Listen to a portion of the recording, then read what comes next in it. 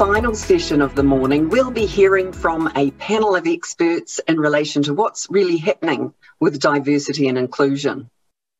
When people talk about diversity, they're usually referring to the traits and characteristics that make people unique. You may as well be yourself because no one else can. While inclusion generally refers to the behaviours and social norms that ensure people feel welcome. What makes you different can include your point of view, your background, your ideas. Diverse teams of subject matter experts are able to deliver better outcomes for customers and communities. The human case for building fairer and more inclusive workplaces is hopefully beyond debate. Regardless of background, everyone deserves to work in a safe, supportive and respectful environment. There is also a vital business case for diversity and inclusion, which at its heart drives increased access to and active participation in the world of work from all parts of society across New Zealand. A diverse and inclusive workforce is one which takes in a variety of demographics and characteristics. To date, the focus has by and large been on gender. And while there remains work to be done, including addressing the gender pay gap, we need to consciously diversify diversity by looking beyond gender as well. Now I'd like to hand over to Miriama Davidson, journalist and broadcaster, who will be facilitating this important conversation to introduce our panel members and the amazing diversity and inclusion mahi being done at the FSC. Before getting the kōrero going, Miriama will first give a karakia. A huge thank you to sponsors AIA for this session. Welcome, Miriama. Kia ora tēnā koutou katoa, ko te mea tuatahi me mihi ki tō tātou matua nui I te rangi, ko ia te timatanga, ko ia no te mutunga. E ra rangatira mā ki a koutou, kua hui mai ki ngōnei te ahuatanga o te rānei, tēnā ra koutou katoa, ko Miriama Kamo, tōku ingoa, ko kaitahu me ngā timutunga o kuiwi. I ngā iwi o te mutu, tēnei te mihi nunui ki a koutou, tēnā koutou, tēnā ra koutou katoa. No mai hara mai e te iwi ki tēnei whakawhiti kōrero. It's my pleasure to welcome you to this ReGenerations conference session on diversity and inclusion. What is it? Why do we need it? Where can it take us? We can find some guidance in this conference's theme, He Waka Eke Noa. Now, more than ever, we're in this together, rowing in the same direction, but with our various and different strengths. So I saw a wonderful analogy on the value of diversity and inclusion, which included a word I talk about a lot, equity.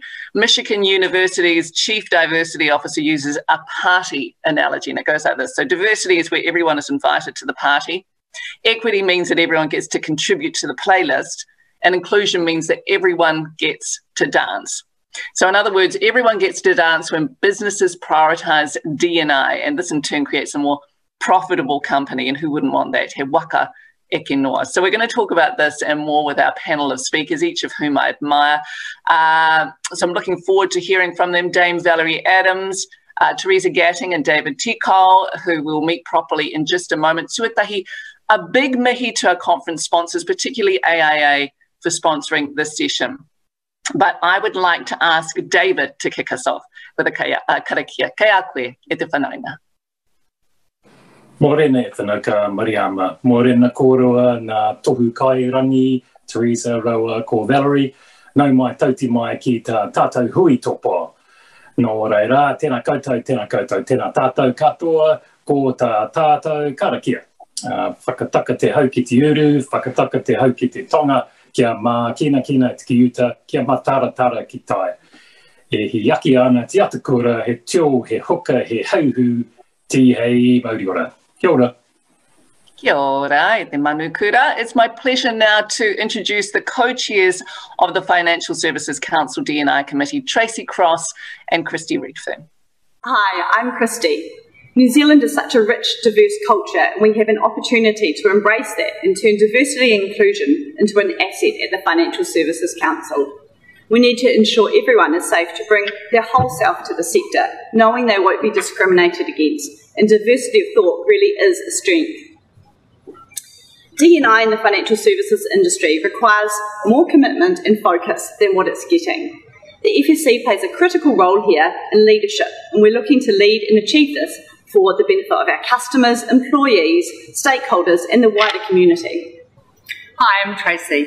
Diversity and inclusion is critical to our industry.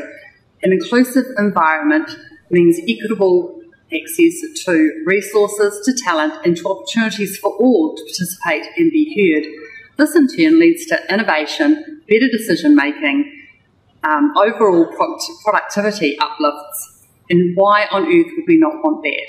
We must include and reflect the diverse society in which we operate. A more diverse and inclusive profession will ultimately shape better financial outcomes for all Kiwis, as well as building a stronger future for the financial services industry. We have lots of exciting initiatives ahead, and we look forward to you joining us on this journey, a journey which has already commenced with our It Starts With Action campaign. Be empowered to tell your stories. If you can see it, you can be it. Take action and be that inspiration for our tamariki.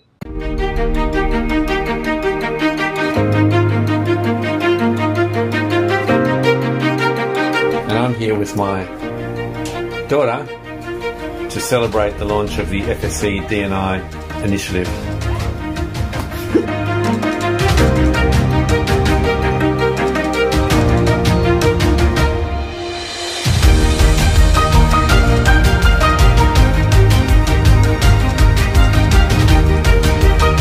Start by empowering wahine to feel confident with their financial well-being. I will start by actively supporting diversity and inclusion with my managers. I will start by not judging people by their age. Kia ora. I will start by greeting everybody in the morning and today.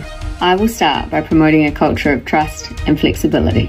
I will start by adopting a more flexible approach for working parents. I will start by encouraging my colleagues to recognise that we're stronger together. I will start by modelling inclusive language. I will start by listening and giving everyone the chance to have a voice. We all have a voice. Encouraging others to speak up to make impactful change. I will start by encouraging everyone to get involved.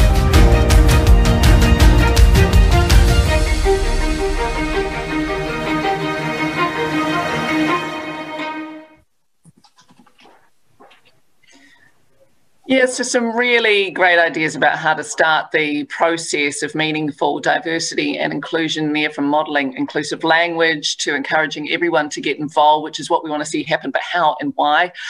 Here to give us their perspectives, and three individuals from very diverse backgrounds and worldviews. It's our great pleasure to spend this hour with them to mine their depth of experience, their wisdoms and insights, and what they know about the importance of diversity and inclusion in everything. So let's start by introducing the inimitable Dame Valerie Adams. She's undoubtedly the most dominant track and field star New Zealand has ever produced. Back-to-back Olympic golds at the 2008 and 2012 Games, a silver in 2016, a bronze at Tokyo 2020, and 4 World Championship titles. Dame Valerie just keeps winning and making the country proud. Now a mother of 2, Dame Valerie also made a foray into coaching when she assisted younger sister Lisa to a gold medal win at Tokyo 2020's Paralympics in the shot put. In 2016, Valerie was made a dame. She's a leader and role model in the Pacific community and 7-time Halberg Sportswoman of the Year. So welcome, Dame Val. Lord knows how you've juggled it all with 2 wee ones in the background too. Amazing. Lovely to see you. Our next panellist is Teresa Gatting. She's a New Zealand business leader, entrepreneur, author, philanthropist and investor. She was the first female CEO of an NZX-listed company, Telecom, and since leaving there, has divided her time between professional governance, entrepreneurial projects and philanthropic work. She's held multiple governance positions and holds a number of chairpersonships, including AIA New Zealand.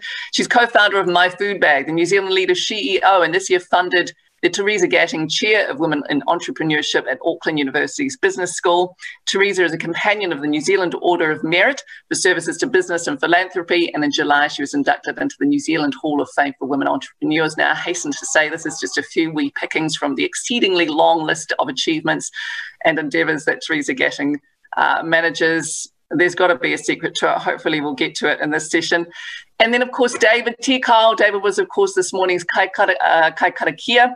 He's the Executive Director of Whairawa, an investment scheme for Ngai Tahu Whānau, which manages over 120 million for over 30,000 members. He's worked there since 2011. Before that, David worked in the finance and banking sectors in London for 20 years, holding positions at RBS, NatWest and HSBC banks before returning to Aotearoa. Since 2012, David's been a director of Te Poho Tamatea Limited, a holdings company of Te Hapu or Ngāti Wheke, and was a trustee of Aurapaki Marae from 2013 to 2016. David has a Master's of Business Administration from Massey University and is currently a PhD student at the University of Canterbury, where he's researching how Ngāi Tahu Iwi effectively shares the proceeds of its Treaty of Waitangi settlement with tribal members. And for those of you that don't know, David and I are from the same marae, Rāpaki, undoubtedly the most beautiful marae in the country, David? Kia ora. So to all of you, e aku rangatira no mai, hara mai, among the things that we're going to discuss in this session are, what is D&I? Why is it not just a nice to have? Why is it a must have? How can it create both healthy and wealthy organisations? What are the barriers to getting there? And how do we overcome this? So some of the issues that we'll look to touch on are the business case for D&I, the gender pay gap, why closing it makes good business sense, D&I in sports and how to strategise for it, why te reo inclusion and casting a treaty lens across your organisation is important, how promoting all minority communities is needed, and how to identify your own unconscious bias and challenge that. So I'd like to start, if I may, with the question to you, Dame Valerie Adams. What does D&I mean to you? This subject is actually quite important to me. For me, this is understanding and acknowledging that each person is unique and different, like myself, and for us to embrace every individual with no judgment, right? So that's sometimes quite hard to do. For me in the sporting world, when I started athletics, I was one of only 2 Polynesians or 2 brown faces, and athletics was a sport that was quite, run by a very Caucasian organisation, which was the norm. Lots of middle distance runners. They all came from quite well-sorted backgrounds. I came from a very low socioeconomic background with no money. Athletics was something that was not popular in South Auckland, or where I come from. It was rugby and netball. So when I first came into the sport, it was quite intimidating. It was very, I was very shy. I'm 6'4", but I wanted to be 5'2". Sorry for anybody who's 5'2" and is still 5'2". But it was one that I had to really work hard to find my feet, to find my confidence, to feel normal and feel just like the rest of them. But it hasn't always been like that, right? And throughout my career and with success, it became a little bit easier, but that was only because I was successful. So I felt more empowered by that success to then bring my culture into a world where they didn't see what Polynesia was all about. So I used that to the best of my ability, and I still do to this day. And it's wonderful for me to see so much more youth and athletes of every colour, every gender, come through and participate in a sport which didn't see a lot when I first started. So I was pretty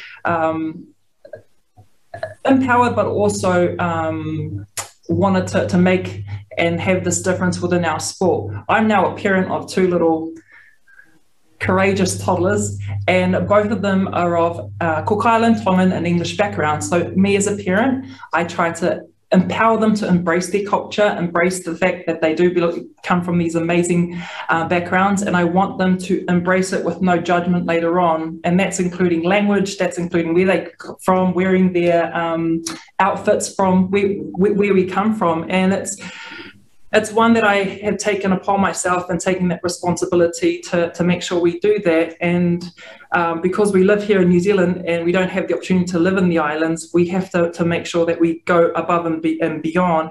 And I have a little story to kind of end my answer to this question. My mother-in-law, my father-in-law came and immigrated to New Zealand, and they both speak Tongan, and they had decided not to speak Tongan to their children because they wanted them to embrace the New Zealand culture and not get judged or picked on by their schoolmates if they knew Tongan.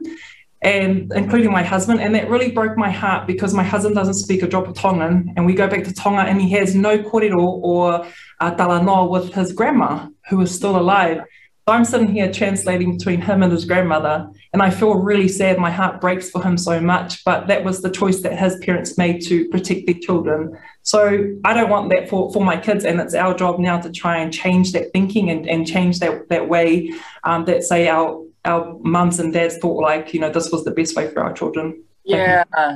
Thank you so much for sharing that story. And I think it's just so very important. It resonates for me absolutely, because in the desire to be like everyone else, and also in our history where we have been forced to be like everyone else, we lose that diversity, we lose the notion of inclusion, and we lose the notion of being stronger together. And you are a perfect example of somebody who stepped into your diversity and difference and brought courage and strength to that, and to the benefit of our country. You stepped into your height, into your long reach, into your beautiful ahua, and just the face that you've presented to the world has been just so incredibly, useful and valuable and needed for us as a country. So thank you, Dame Valerie. I'd like to put the same question to you, Teresa Gatting. What is D&I to you?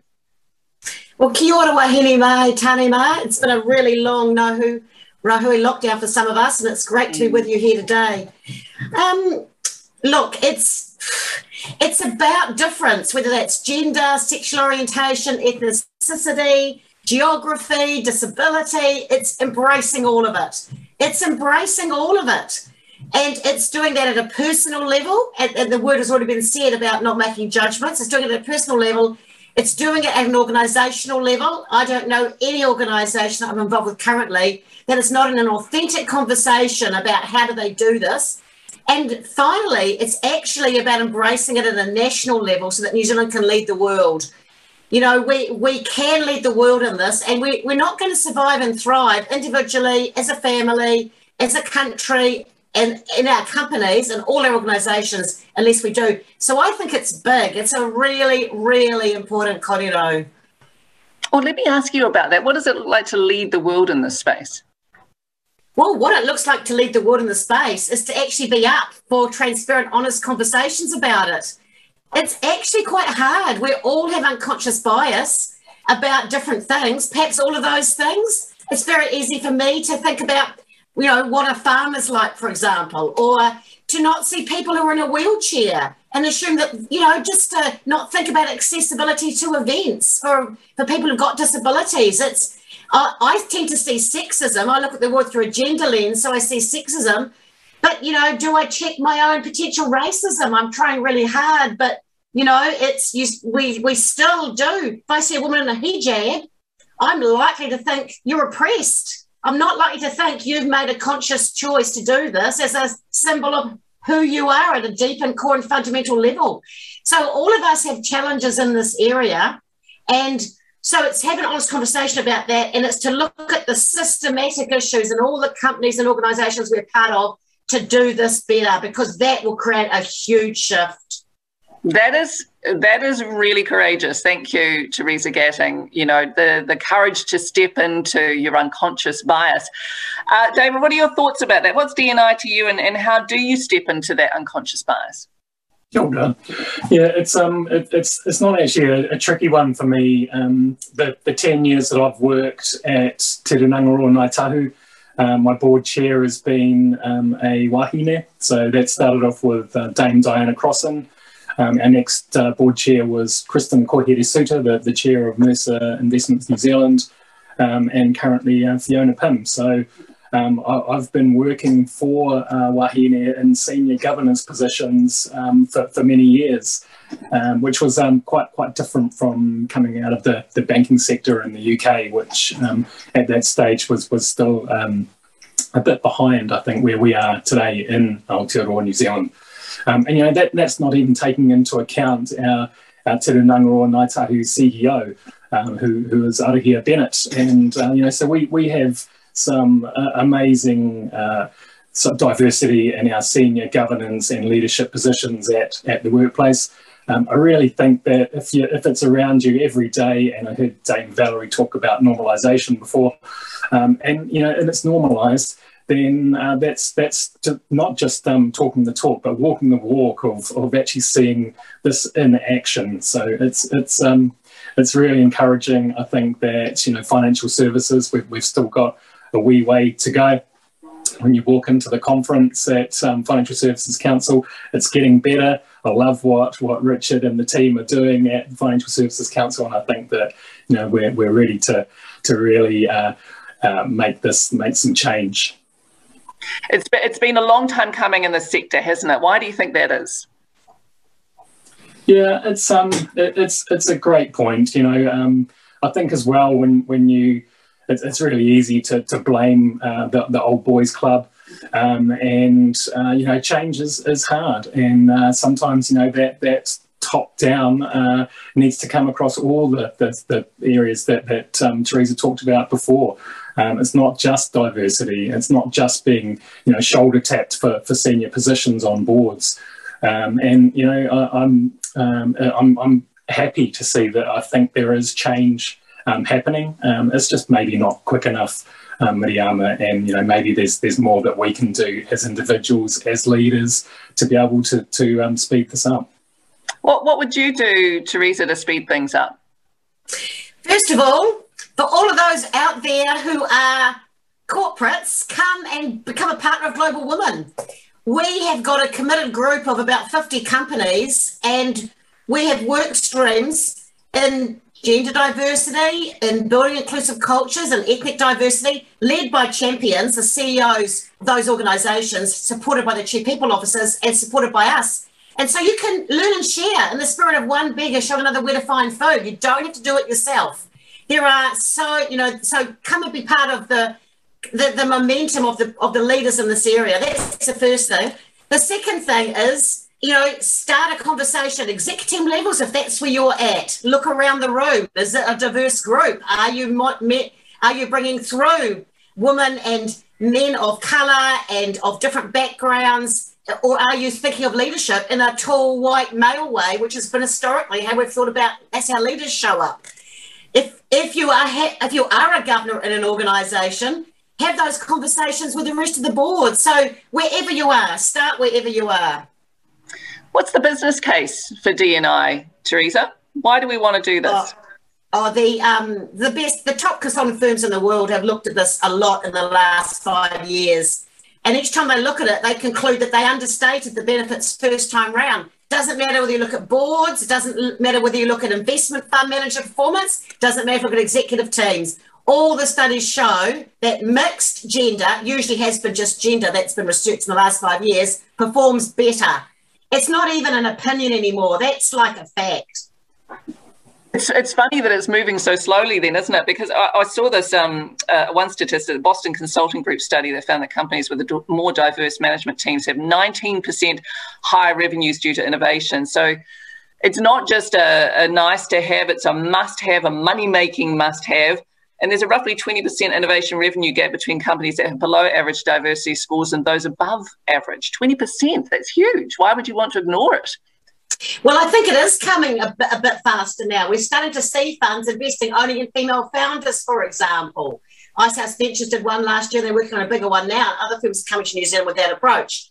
And BCG is who I was talking about. When they looked at it the second time, which is the study you're quoting, they concluded it was even more powerful than when I looked at it previously. So it is actually building up ahead of momentum. But at the end of the day, it's us. It starts with us saying where we are is not good enough and being intentional about doing something about it. So, Dame Valerie, where do you see the balance lying? So, for me in TV, I've never felt more like I belong, and I've been in TV for 20-something years now. And now that I'm recognising how much diversity, mindful diversity and inclusion is going on in my industry, I've realised how much I didn't actually feel like I belong all that time. Does that resonate for you? Absolutely. In the sporting world, I think we've come a long way. I mean, it just goes is having the courage to open up these conversations and actually acknowledging that there is a lack of diversity within the system. When they're used to this system, to a white male who leads this high performance sport, for example, that's just the norm. That's what we're used to, and that's what I grew up with. And in fact, like the biggest celebration for me within high performance system was actually when Raylene Castle got hired to replace our CEO, and I just thought that was just the most amazing thing. It's the first time we have had a female in that role. I feel like she's going to bring so much more to within the sport, but I think I also feel like she will understand more. Now, for us in the sporting industry, me personally as a mum now, it's actually how can I use that platform to make people see that for athletes who want to become mums, actually being open-minded to that and working together with someone in power to help implement, some opinions or some thoughts that we have to try and help the sport in general.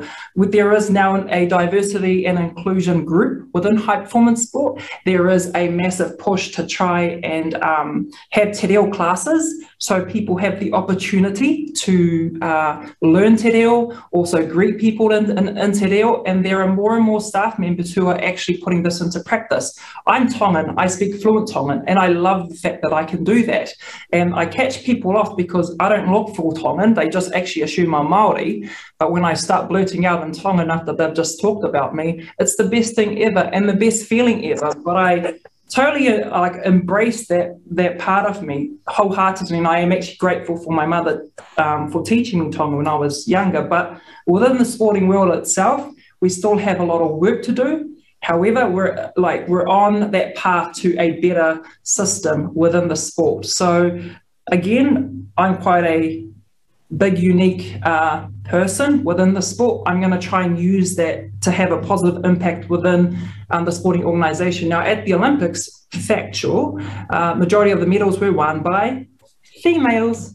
So that in itself should be a celebration, because it's something that wasn't the case a while ago. So for us, it is the small wins. It's having those courageous and open conversations that are honest and transparent with no judgment. Sometimes, as Teresa said, it's actually quite hard to do that. But how can we as individuals use our position to empower that or to start those conversations, and awkward conversations, but they need to be had. Yeah, need to be had courageously, as you say. So I'm just going to pause very momentarily just to remind everybody here watching that you can ask questions. I'm not sure that I mentioned that at the beginning of our discussion, but you can do that in the chat column. You can ask our panelists anything that you like. David, let me come to you. Dame Valerie mentioned, that many organisations are going on the te reo journey. Why is it important for us to cast a treaty lens across our organisations? Kia ora, Miriam, and that's I'm not sure if I'm the right person to answer that one. At Te Rangaro Ngāi Tahu, we've been knee deep in treaty claims for hundreds of years, and that's something that we do as an everyday daily discipline. But on the back of that, I think that the importance is that everybody needs to make a start somewhere. And if I was to talk about the broadcasting industry, it absolutely kills me when I hear a broadcaster talking, or actually a commentator, and pronouncing Taranaki as Taranaki. I think that these little basics are Māori don't walk around mispronouncing Pākehā names, at the drop of a hat through ignorance or whatever you want to put a blame on it. And I think that there is the movement that is now coming through our schools that we didn't have when we were our tamariki ourselves, the movement for our tamariki to be able to learn te reo, to be able to get their pronunciation right. It's just amazing. The conference, the last time we got together as a conference for Financial Services Council, the team opened with a kapahaka performance from Richard's daughter's school, which was amazing. You just see that it's not tokenism, it's a real flavour to make change, to move forward. Absolutely. We've all got a place to start. think there's a nice notion of recognising te reo as our language of this country, and it makes us unique in the world, and that in itself is something that should be celebrated and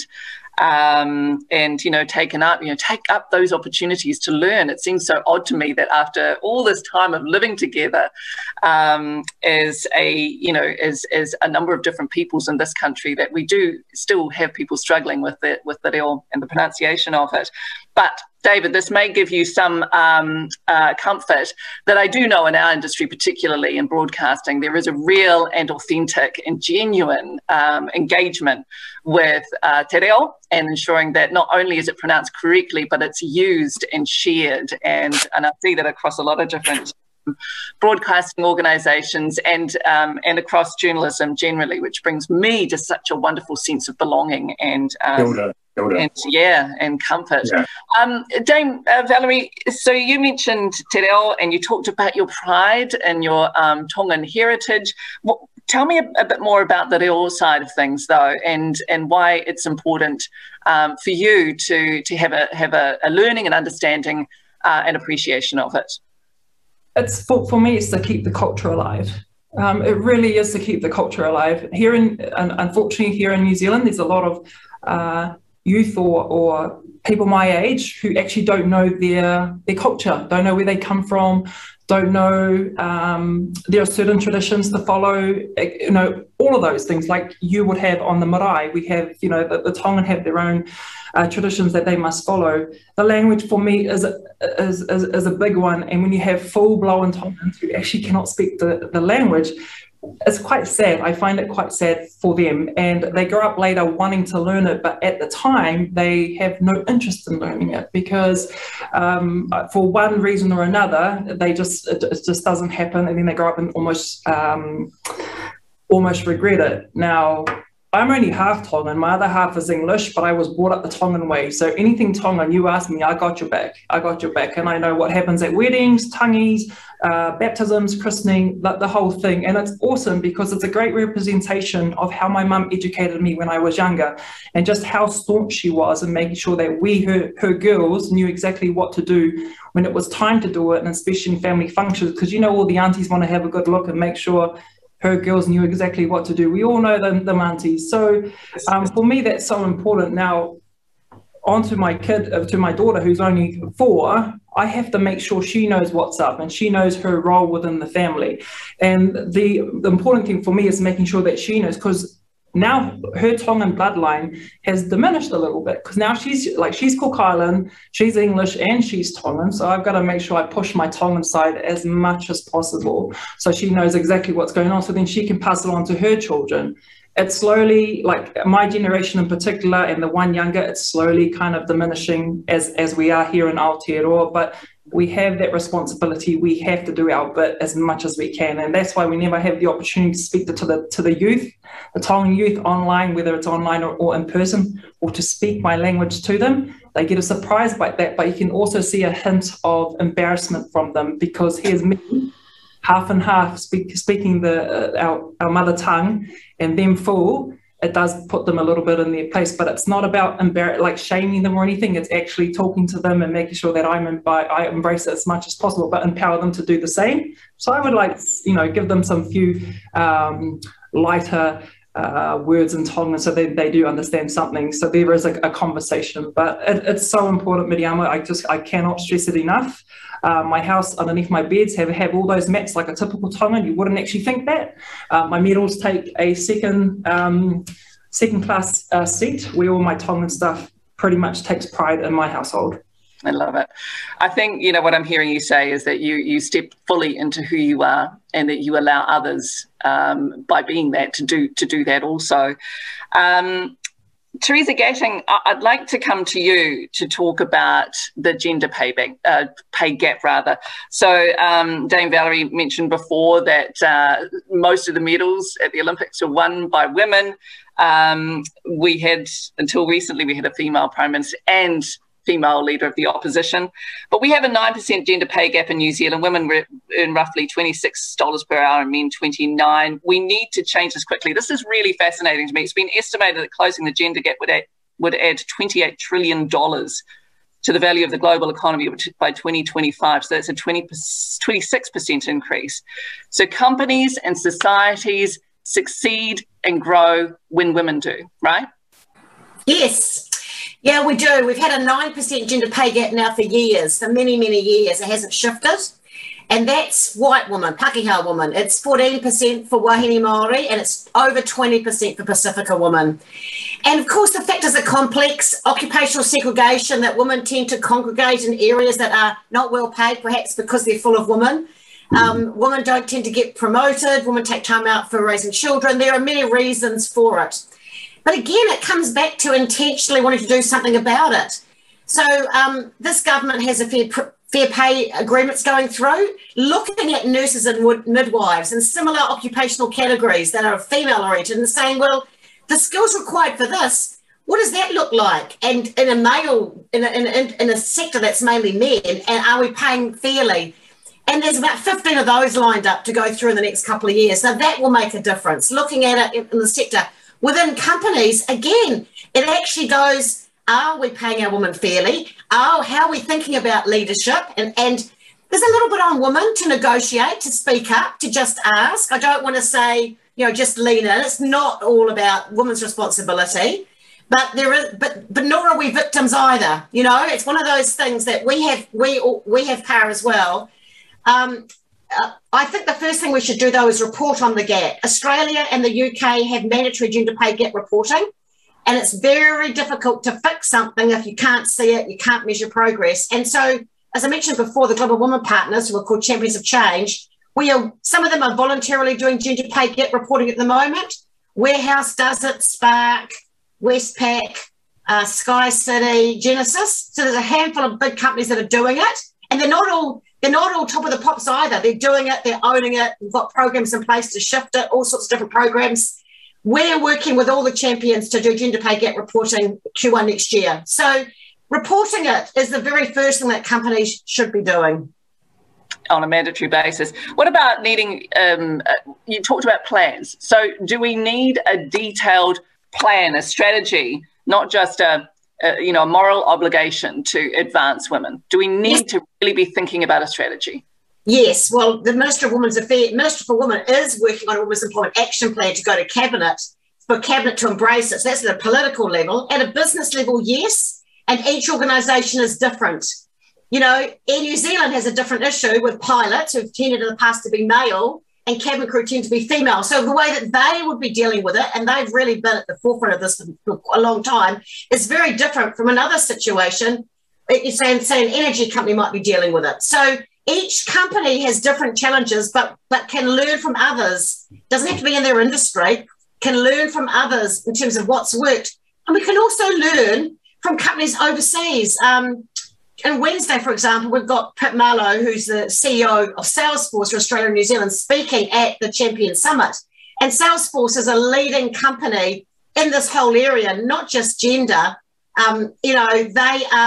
They provide support packages for people who want to transition, for staff members who want to transition. I mean, that's right out there in terms of embracing diversity. So there's plenty of ability to learn from others who are doing it and to work in a genuine leadership way to figure out what are the particular issues. Is it a participation gap or is it a power gap that are holding women back in your particular company? What are your thoughts on this, David? Yeah, great question.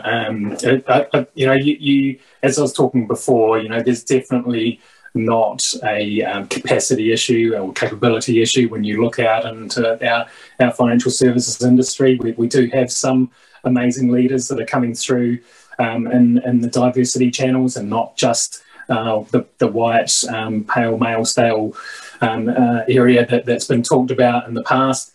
So I'm actually quite encouraged about that.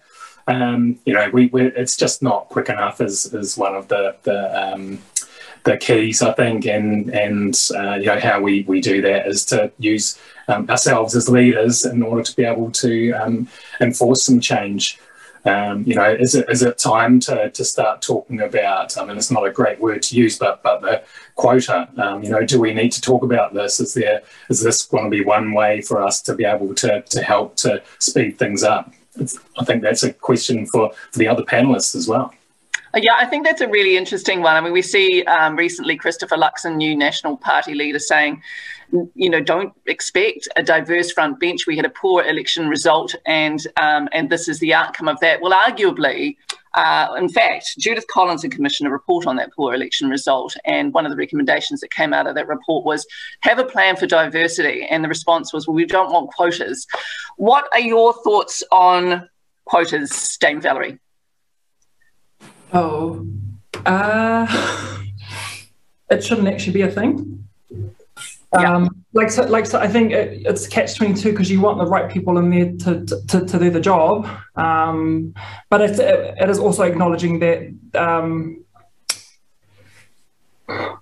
that D&I is spoken about in a different way, because we talked about strategizing, didn't we? And you know, I think quota is potentially quite an emotive word, but it gets away from the notion that actually if you strategize, then you can fix the whole question of whether you have a quota or not. Do you think that that's the way that we should be looking at it, Dame Valerie, is to, let's have a strategy. Let's look right back to the beginnings of our organisation and see where, you know, I don't know, to do a little audit of how we came to be who we are and a roadmap for how we go forward.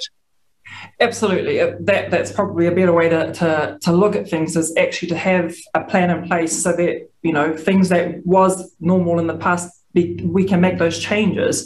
Because it's difficult, but I can only speak from my own experiences, and basically along the way is actually how do we open up the doors to get the right people in, but also open up the doors wider than what we look at, right? So you can see, okay, we can only get X amount of coaches from this side of the bridge, but in fact, we actually need to open up our doors wider, and who can we pick out of this group that could have a positive impact within our sport, but empower them to do so. And it's, Teresa says something earlier about how do females have the courage to speak up? Now, there are some industries where, for example, Pacific Islanders or Māoris or people of colour will be quite intimidated to speak up because they might say the wrong thing or do the wrong thing. They could have a negative impact on their resume or their interview or anything like that. Actually, no, we know there are great people out there. Maybe we turn around and we go search for them instead of them coming to us. And that could be a way of bringing the right people in and making sure that it covers all bases. Now, it's, for me, within my own sporting world, the coaching system, for example, has opened up to many people of many colour, of all colours. For example, it's not just the typical Pālangi who takes up those positions, but that's just Athletics New Zealand, for example, going out to reach out to these people and to the communities. So they work within the communities to empower them, to give them the knowledge, the education, and then gave them the opportunity to come to Athletics New Zealand to get those coaching roles. That's how we did it within our sport, and it seems to work. And we continue to work within that system to empower those in the community to come to us instead of waiting for them to come to us. Doesn't quite work in all industries, but it might be something that we gotta probably look more in depth into to, I guess, get more people into those positions. You know, I'd argue that it would work in every industry, that you go out and you search and you look. I think that's a fantastic way to look at it. Sport NZ suggested a good way to think about diversity is to think about your local community. Does your organisation reflect the diversity of your local community? And I hear that from you, Dame Valerie. You know, diversity is the mix of people, inclusion is trying to get all those people mixed in harmony. I mean, do you think that's the answer, Teresa Gatting, is to go out or to look at your local community and to go out and actively support engagement? Well, I certainly think the answer is to be intentional, and there are organisations like Tupu Toa in which you can go and get graduates who are not white. You can actually, you know, say, look, we've got to bring on quite a lot to try and, you know, level the playing field. So there are people that you can work with, and I've already put in the plug for Global Women. You can work with us. However, I used to be against quotas, and I'm now more open to it. And I'm sitting here wondering, because progress has been so slow, well, we're having, from next year onwards, companies have to do mandatory climate change reporting. So it's going to be mandatory for all large companies, large fund managers, NZX companies, etc. Why are women or Maori or Pacifica less important than that? Why is it okay? I don't see people protesting about mandatory climate change reporting, because we've got to a point in our consciousness and we realise actually collectively we need to shift the dial in a major way. So we're doing something about it. We'll be one of the first countries in the world to do this. You know, we're nowhere near one of the first. If we were to legislate for inclusion on gender, we would be nowhere near the first. You know, Scandinavia did that years ago, 2013. There's 7-8 years worth of data showing that it works. So we're slow in this area. It's not world breaking. Now, if we were to legislate for ethnicity on boards, or that would be world leading. No one else is doing that. But that's what I meant before about we need an intersectional approach on this. You know, a way of doing it that actually isn't going, well, gender is different from this, is different from that. Actually does it in a way that does end up with more D&I and no bad unintended consequences. So I'm open to whether it is time. I don't want to use the word quota. I'm open to whether it is time for some legislative framework intervention. I don't rule that out, but it's important it's done when the tide is rising.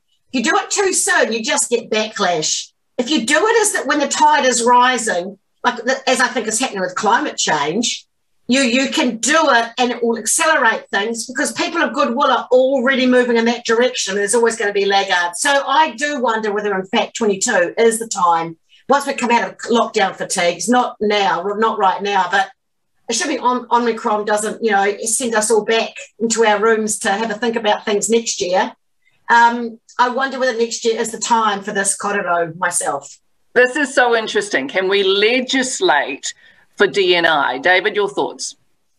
Well, we've got a regulator who's not shy in coming forward and the climate-related disclosures issues have been debated for some time. But I think that we do have a regulator and companies and entities like Financial Services Council that are moving in the right direction and would be supportive of these. So I'd love to certainly have the discussions furthered, and the question really is not about should we do it, but how can we do it? Yeah, this is a fascinating one. So, Teresa Gatting, what might the legislation be? Well, it might say a minimum on boards of 40% women and a minimum of 40% men. So you can always have the natural. When you go to quotas, people immediately go, oh, that means 50%. Well, don't be so binary about it. It's life. People are retiring, resigning, moving on, etc. So it might look like 40% women, 40% men, and it might look like on a board 20% diverse, ethnicity, disability, sexual orientation. And you can be counted twice, right? If you're a Wahine Maori, you're 40% woman and you're 20% diverse. And it might actually go, that's it. That becomes part of the ESG governance. We've got climate change reporting, we've got that. And it might look like many, many years transition to get there. There needs to be consequences. So there would need to be a penalty of some sort. But there needs to be a long time frame to get there so that people can get there with the programs they're already running, but will really put a bomb onto those programs because they'll know that there's a consequence if they don't. And my answer to why finance has been so slow, quite frankly, is because actually this is an industry, it's about money. Money is really at the heart of it. And I think some of those companies that are facing the consumers and selling them faster than consumer goods have been quicker. Look at all the stuff the warehouse is doing at the moment, has been doing. There's some of the companies that are actually interfacing more directly with the consumer in a very intimate way have actually got on this faster. So that's just my view, that we've been a bit slow as an industry because we haven't felt the pressure from consumers to be different. That's interesting. It's interesting too about the notion of money and people, I guess, seeing risk in changing things. But how can you argue with a $28 trillion addition to the value of the global economy? We're closing the gender pay gap. That's incredible. I can hear people though saying, as they listen to you, Teresa, saying, best person for the job. Come on. Yeah, merit is the bottom line for all roles. There's no doubt about that. And just looking back to what you said, many of the banks have now got female CEOs, right? So actually we have seen this shift. Anyway, the start of it, not the full panorama of it. It's always merit, but the traditional lens on merit has been narrow. So that's the point. It's not that we're moving away from merit. It's merit, but that's why I like the word embracing. It's actually looking at that in a broader way, because Val was talking before about something that's really important, cultural competency. Cultural competency is part of merit. If you're involved in a company that's selling to the diversity that is New Zealand, Auckland is an Asian city. You know, so cultural competency ought to be seen as a skill, and it traditionally hasn't been. Increasing now, maybe it is. And so it's the lens that you put on merit that matters. Oh yes, I like that. And what are your thoughts about that, Dame Valerie? I agree with everything that Teresa's just mentioned. It does come down to merit, definitely. The community thing is still quite a strong part of where I'm, like, with my own background and where I come from, is there is that merit part to it, but the community-based thing is quite important as well. How do we, if we want to go on this journey and foster a sense of cultural competency, what would be your suggestion for how to begin that? Start. Actually, start by having an open mind and having a conversation. We hate having we all hate having those conversations. Start. Reach out to people who work within them industries and actually work within that. I mean, David is a perfect example of that. You know, actually reach out to people and speak to them. Be open to being criticised. You know, be open to that. Be open to learning and actually having the ability to take in information that's going to benefit you and what you want to achieve in life and what you want to achieve personally. This is going to be around forever, so we just have to keep trying to do our best to keep improving it as much as we can along the way. Yeah, we just need to continue as individuals. In fact, in that in the video that kicked us off, you know, we had individuals saying, "This is how I plan to start. I plan to start with me." And that's fantastic. But it also, at the other end of things, David, you need surely empathetic leadership at the top. Yeah, I think when you see that on a daily basis, it certainly makes it far easier. And you know, from my own sporting successes on the mini golf course, I do wonder if you know, in our lifetime we may get to see one Olympics. You know, not just the Olympics and the Paralympics, but you know, is that are we thinking too big? You know, or is that the blue sky thinking that we need to really think about and working backwards from? Oh, is that where you would head to, Dame Valerie? Absolutely. Absolutely. I mean, you got to set your goal, like your sights up there, and like David said, work backwards, because that's the only way you achieve your goal, right? You set them goals and then you got to work towards achieving them goals. You got to set them high. If not, it's you're wasting your time, everybody else's time, but it's getting that support network around you and having the right people there to make that journey happen. And there's going to be very uncomfortable times and days and uncomfortable, you know, situations, but you're going to have to stick to it to actually get to those Olympics. Hey, David. Yeah, keep going with that mini golf, David.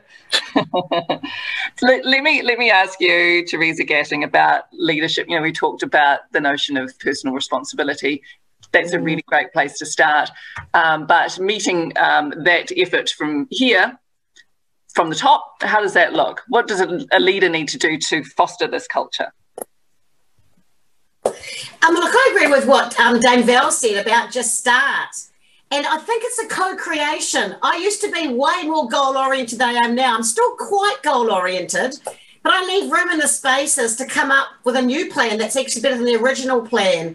And I just want to give an example of that. When we had our Global Women Hui in Wellington earlier this year at Plenary, so a couple of hundred Global Women members in a room, and we asked Dame Prue Kapua, how can we get more Wahine Māori members? And she, with great mana, said, so we were well-intentioned, mainly white women, and she said with great mana, well, we don't really come in onesies and twosies for a start, and we're collective, and why would we come? you need to come to us that we can walk hand in hand together. You need to think about what we're trying to achieve, how that sits alongside what you're trying to achieve, and then together we can create something. And so that stuck with me all year, really.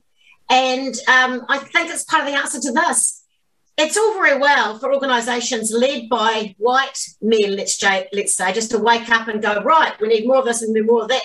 Actually, but the rest of us, women and Māori, have been doing it ourselves anyway. Like Māori women run a lot of the runanga, run the CEOs of 3 of the 4 biggest iwi. It's not like they were waiting for their white sisters to show them the way. So it's actually quite important to think about what we're doing here as a co-creation. And our goal is for everyone individually and all organisations and our company to truly create the biggest impact, have the most amazing wairoa, because we authentically are co-creating that which is possible when we embrace diversity. I love it. Co-creation. Thank you very much. We do have to wrap. I just want to give you each 20 seconds to give me your final thoughts. And Teresa, let's start with you. Your final thought from the back of the session. Be intentional about it. If anyone's listening on this call and thinks, right, be intentional, start. Pick up the 1 or 2 things that where you are today can make a difference and just get going for 22. Brilliant. David? Yeah, having the ability to be able to execute on those plans. And, you know, we saw that in the video earlier and love to go back over that and have a look. And actually, you know what, revisit this next year. And in fact, next year is not soon enough, but revisit regularly in order to be able to understand that execution. We're ending all too soon. Dame Valerie, your final thoughts? Be courageous. Be courageous to have those conversations and to reach out to trusted people who could help you start your journey. Absolutely brilliant. Thank you all. Iaku rangatira tēnei te mehina nui. Kia koutou katoa. Dame Valerie, David Tikau, Teresa Gatting, thank you so much. Tēnā rā te mihi atu te tangi atu kia koutou e whāriki ana ki tēnei kaupapa mano tōnu koutou.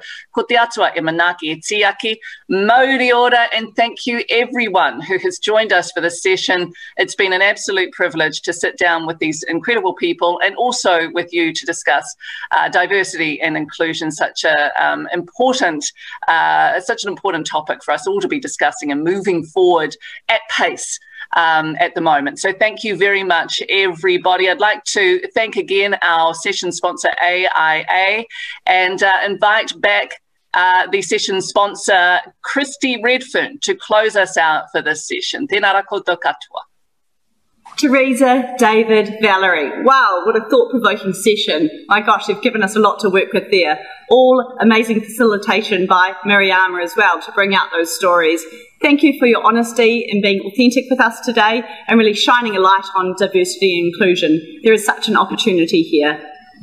On behalf of AIA, we're hugely proud to sponsor this session. At AIA, we talk around doing the right thing in the right way with the right people. So this absolutely hits the mark. Thank you to all of our speakers for giving up their time today. Hugely appreciated. And let's not forget, it starts with action.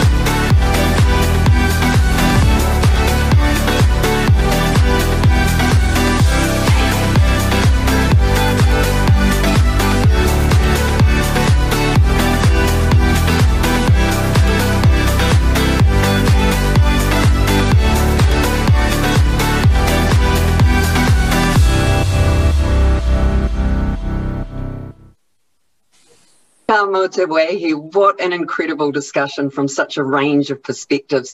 What a privilege to be able to gather these talented individuals together and hear what they have to say about how we can do better for the here and now and for future generations by promoting diversity and inclusion. We really are hugely appreciative of the time our speakers have made available, and we have thoroughly enjoyed hearing the views and insights. It starts with action. That's our call to arms. Embrace uniqueness and encourage everyone to get involved. Audience, what a day it's been so far, from political heavy hitters to pandemic hit tourism and diversity and inclusion hits and misses. What an amazing lineup of speakers, panellists and hosts. Before a very brief sum up of the day so far, we have a treat from some talented students from Woodlands Full Primary School. The video was a winner in FSC's Why Does Money Matter competition. These clever rangatahi have explained their top 5 reasons why money matters.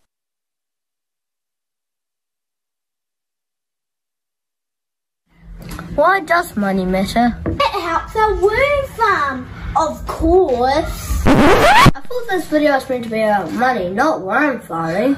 Oh, it's so much more than that.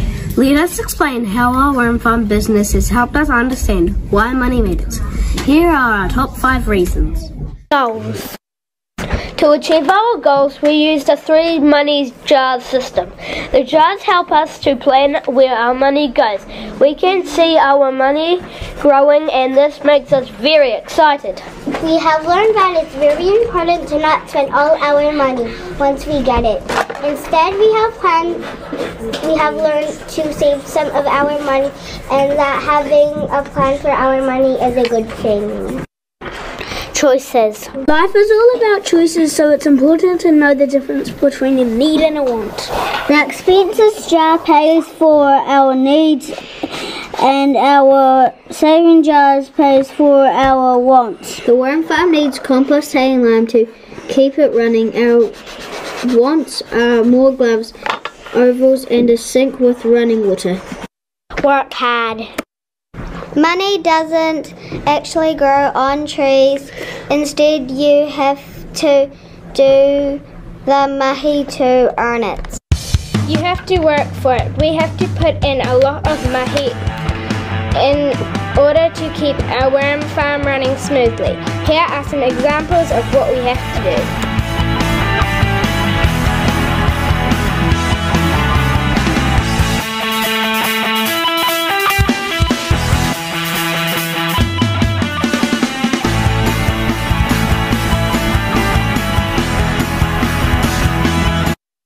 Charity. Our favourite jar might just be the give jar. We have decided to save some money from each litre of worm pea sold.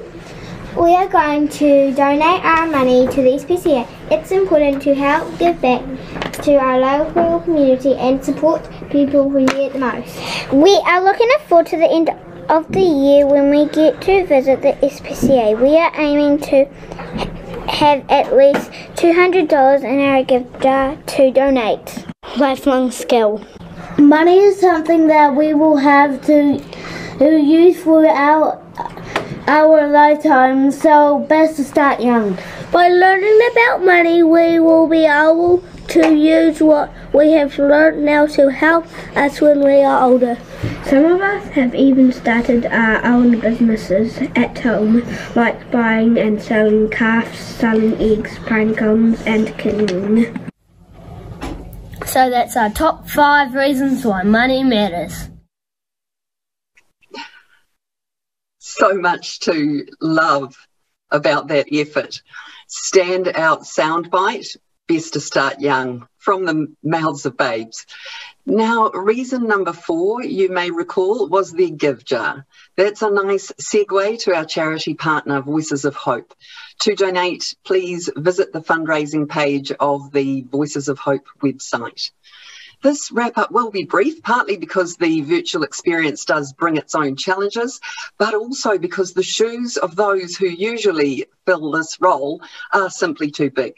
Rest assured, we will look to resume normal transmission from next year with the pithy and insightful raps from our usual suspects, including Mike Woodbury and David Ireland. We do hope you've enjoyed day one of the conference so far. First, we had excellent breakfast sessions, Women in Supers Leave No One Behind, Leduca's regenerative medicine and 3D printing, and in conversation with the supervisor and trustee CEOs. In our first political keynote, the Deputy Prime Minister and Minister of Finance reminded us of some of the economic fundamentals, with GDP growth at 2.8% in the last quarter, unemployment at 3.4%, where projections had been more than 10%. Some sure signs that New Zealand's economic future has a solid base to rebuild and regenerate from. Challenge and resilience were the Minister's key words to sum up the pandemic era. And a salutary reminder about the dire COVID mortality stats around the world, 200 plus per 100,000 of population in the UK and US, compared with 7 in Australia and less than 1 in New Zealand. And our economic focus is on looking up and looking out to build back better and stronger. Tourism New Zealand CEO Rene de Monchi talked with Richard Clippen about tourism's plans for a big comeback to its former glory and beyond. Tourism will look to restore tourist confidence, and pent-up demand will play a part in the recover and rebound phase, and new opportunities will need to be identified. Even while the battle against the virus goes on, countries and their governing administrations are looking ahead and planning what must be done to restart economies and help return society to some semblance of normality. Tourism is not only a key building block of our economy, it also enables us to understand other regions and cultures and is a source of great joy in many people's lives. Although the immediate impact on the industry has been extreme, with careful management and using a staged approach, the tourism sector will move into recovery and will eventually rebound. In our second political keynote, Minister David Clark reminded us that we need to serve the needs of our customers, especially during turbulent times. Trust and confidence in financial services are essential, so we need to bake in the customer's interests in all we do. We need to challenge ourselves to ask whether the actions we take are geared toward creating better outcomes and whether they build that trust and confidence in financial services. And our final keynote focused on diversity and inclusion, which, despite some headwinds, is making some significant inroads. Our panel of experts talked about what they are seeing and not seeing and what's coming next. The work of the FSC and all involved in this regard is to be commended and supported. And for day two, catch our breakfast sessions from 8 a.m. Choose from FinTech, focusing on using customer data, COVID-19 and life insurance, and investments in KiwiSaver, the future of fund managers. Tomorrow, you'll be in the very capable hands of MC Floss, Yvonne Davey. On the main platform, the keynotes range from regulatory with Jeff Biscand of RBNZ to political with Todd McClay, Nationals Member of Parliament for Rotorua. You'll hear from a panel of experts on KiwiSaver 2.0 and a life insurance advice client story. And there's an inspiring closing keynote you just won't want to miss. Then later, you can catch the Sundowner sessions where there's a life insurance claims focus, a look at systems for better customer service, and a risk heat map #1 hit, cyber resilience. Sponsors, to you, a virtual round of applause. Thank you from all of us for your generosity. Thank you again to each of our speakers. To the FSC team, what a massive effort by a very talented bunch who have become remarkably adept at the triple pivot. Richard, thank you for your amazing stewardship as always. Trust you all have a break lined up. Finally, I'd like to remind you that at 3:30 today, there are 3 Sundowner sessions on offer: investments in KiwiSaver, workplace savings, and FinTech. There's a wealth of information to hear and absorb. Haere rā from me, ka kite ano, ngā mihi nui, mā te wā.